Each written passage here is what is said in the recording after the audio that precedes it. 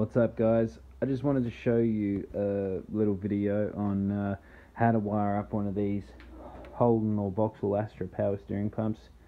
The sort of advantage with these is they're small, easy to sort of hide. You know, you can put them in the boot, or you can put them sort of around here under the guard, anywhere, firewall, just where they're not going to sort of get in the way.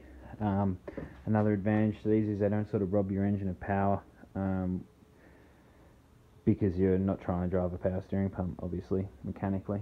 So basically all you want to do is, when you get your power steering pump, you want to see these wires. You've got a brown one, a red one, a blue one, and a black one. The brown one, runs straight to a negative terminal on the battery, or it can run to straight earth. The red one will run to straight power. So you want this red one to have power all the time. So in this case, I've just wired it to the battery just to show you guys, but you can run it anywhere. Best place is probably straight to the battery terminal, to be honest.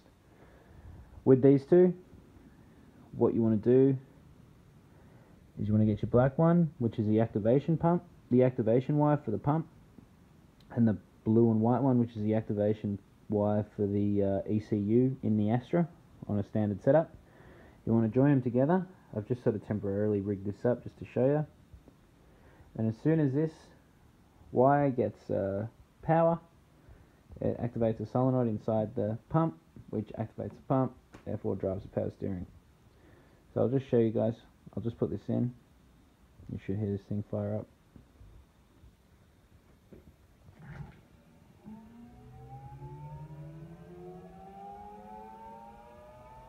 Building pressure in the lines.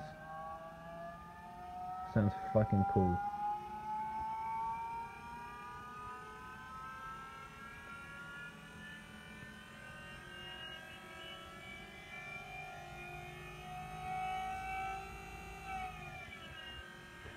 And I'll just give you a quick demo.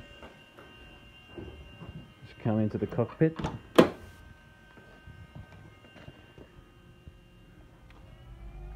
Full power steering.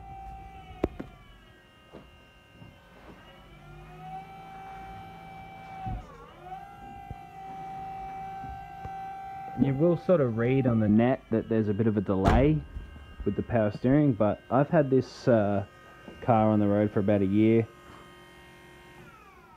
running that sort of pump, and the only delay is when you first fire it up. If you don't wait for that pump to charge the lines, it's a bit sort of stiff, but other than that, it's good. What I did down below is I just left all the Ford factory power steering rack in, and just ran it off this pump. With the oils, I ran the Ford recommendation, because I thought if the oils do damage it, it's a lot easier just to replace this pump than the whole power steering setup in this XD Falcon, which would be a fucking nightmare to find. So I just thought I'd do this video because I sort of had a bit of trouble myself trying to find information on these, but they do work really well, and I recommend anyone who's sort of trying to clean their engine bay up like what I'm doing now, get onto it. Thanks for watching.